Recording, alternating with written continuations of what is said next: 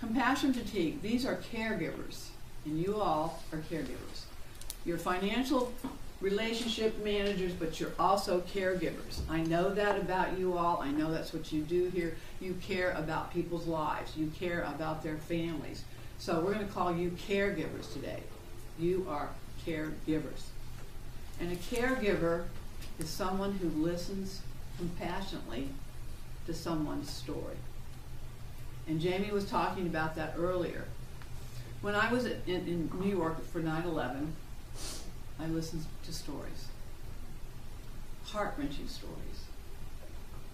We took the families to the site from the ferries from New Jersey over to the 9/11 site, the bombing site.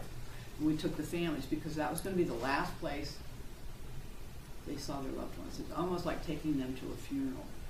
But then after we finished the journey to the site, we went back to the Liberty State National Park and we took them through all the services. But guess what we were hearing throughout the whole time?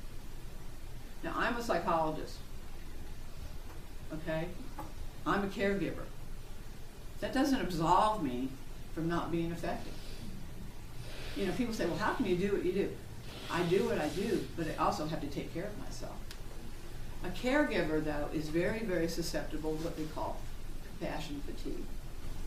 But when we watch these stories and we hear these visuals and we see these things and we hear these things, it affects us.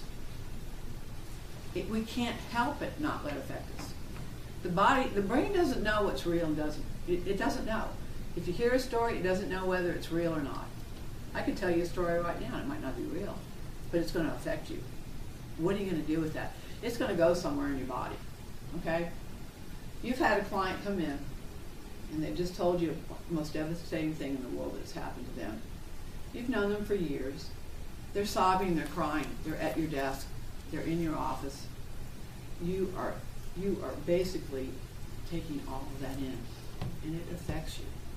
It's very, very, it's going to affect you. You're human. Again, we're all connected. So compassion fatigue is basically when people become exhausted. You can only be so compassionate for so long, and all of a sudden you're just overwhelmed. Anger, by the way, is important. It's an important emotion. People that say, I don't lose my temper and I never get emotional. Well, they're a time bomb because it's important to have our emotions. Anger is an important emotion. Depression is also very therapeutic too. It allows the person to truly understand the reality of their situation so they can do something about it. Believe it or not, depression can have a great function